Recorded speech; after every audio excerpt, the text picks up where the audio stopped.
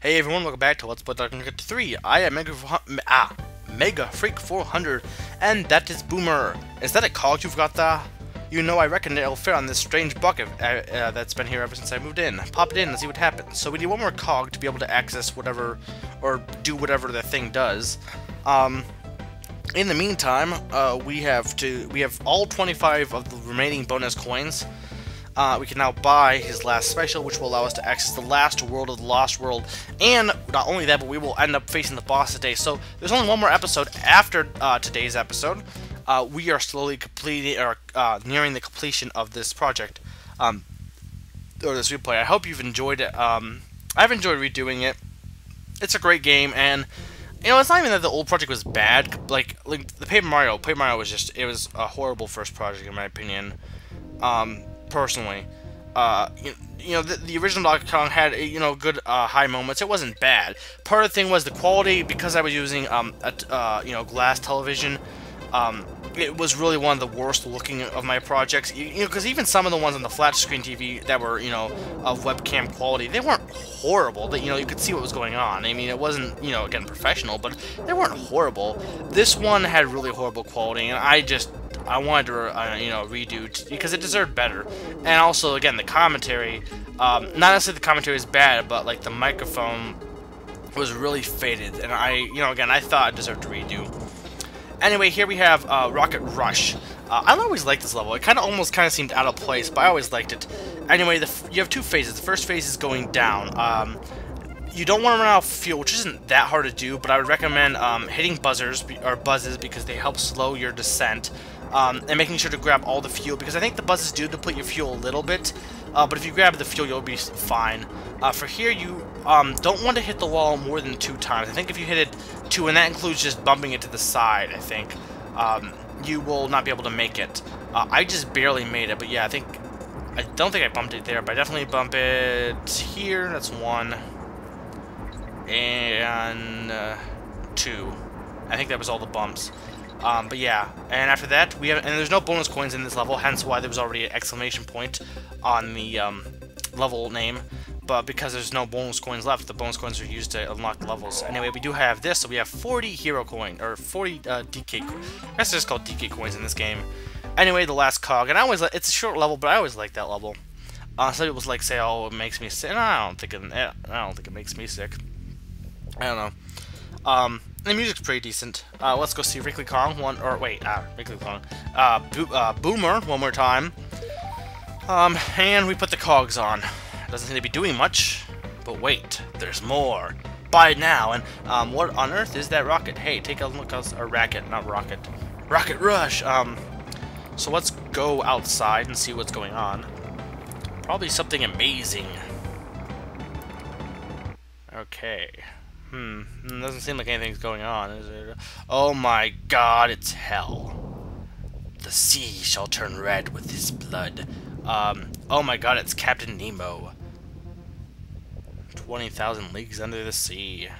Actually, technically it is, because Knautilus is a reference to that, the ship that he sailed in. I read the book when I was really, 20,000 leagues under the sea, when I was really young, and I didn't really get it. Maybe I should reread it, but I didn't really like it because I didn't really get it. I should reread that though, by Jules Verne, that is. 20,000 Leagues by Jules Verne.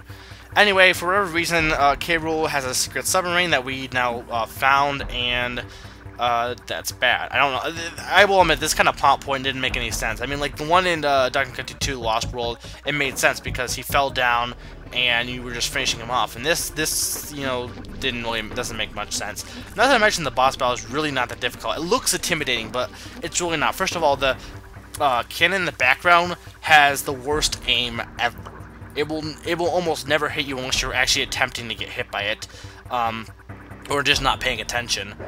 And again, the first time you might die, I guess it's against him, but if you know his pattern, he's not that bad. There's only one section that's somewhat difficult, and even that's not too bad.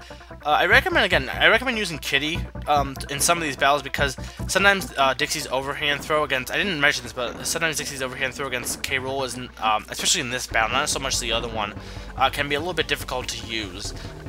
Kiddy's underhand throw is, you know, nice to use. I'd recommend using Kiddy, especially, again, the last part. I definitely recommend using Kiddy. You can do it with Dixie, but I think it's easier to an extent. I usually prefer using Dixie overall, though, because Dixie's more agile and she can float through the air and climb up trees. If you choose her, you won't choose wrong. There's fireballs firing in the back of the room. That didn't rhyme. So, yeah. Rool. Rool. No, seriously. But yeah, this battle's not too difficult. It's kind of an interesting, battle and background, but again, it's longer and more, battle-y. Like the one in Dixie and Kiddy 2 is basically you do one more hit of damage to him and he's dead.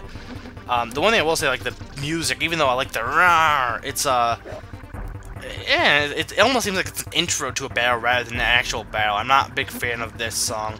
I can't. Again, Dixie and Kiddy 2 has a fantastic soundtrack. I think Dixie and Kiddy 3 soundtrack is underrated, but I do think Dixie and Kiddy 2 is probably better. But yeah, this portion, you have to have the barrel absorb the electricity and then hit him in the back. And again, Dixie can be hard to get that hit on him. Not impossible, but hard. So I would be careful with that. Yeah.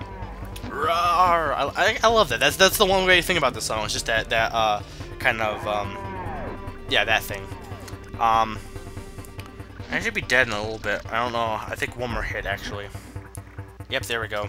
So he goes up there, spins on his wheel for whatever reason, and we get the 41.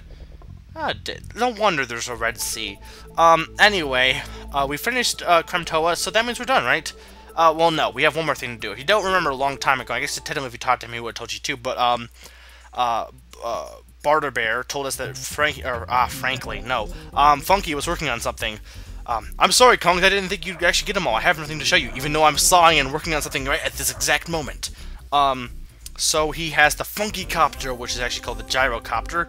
The Gyrocopter will allow us to fly through the air and no, we're not going. We already did that once. No, we're not. No.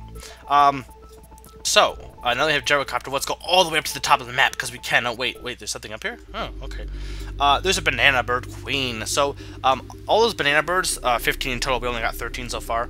Are the children of this queen who was sealed by Rool for I don't know. This plot was Scooby-Doo. I don't know this. I won't. The plot of this game makes no sense. But anyway, he sealed up the banana bird queen behind this wall, and the only way to free her is to have her children come together and sing. No, seriously, they have to sing. Sing a melody. No, that's a really great song.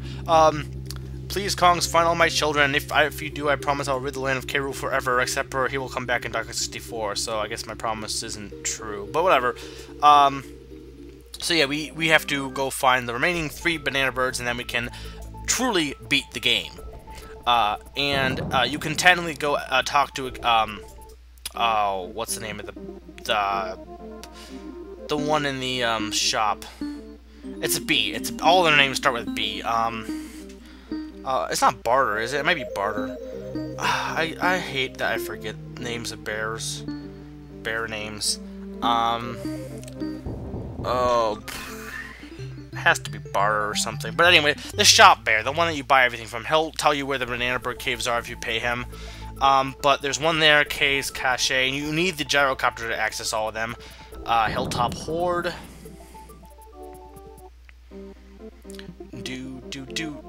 So this will be the last 3 of the 15. And we technically won't.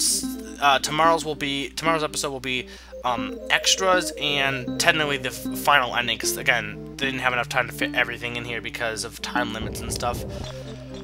But yeah, this is a it's been a fun project. I still have a minute left. It's been a fun project redoing this game. I'll probably talk a little bit more about it tomorrow.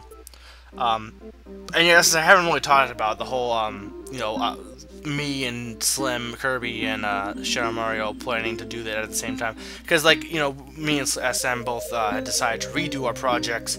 We were considering doing them. Again, I started this project about almost a year ago. Actually, more in April, but so yeah, we just adjusted it so we could all start them on the same day.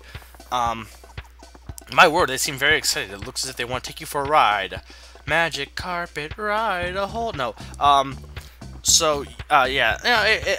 That was something we've been playing for a while, and it turned out pretty cool. And for anyone who wanted to watch all three at the same time, that was nice.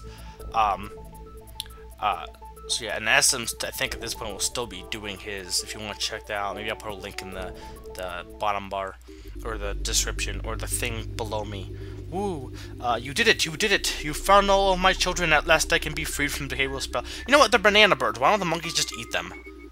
I mean, how does that work? It's like, wouldn't you... And same with the banana fairies in Dark 64. You would think that they would be afraid of the monkeys. I don't know. But anyway, the Banana Bird is free, or Banana Bird Queen is free, and next time we will see the ending of this game. So it's been made for 100, reminding you, bananas can fly.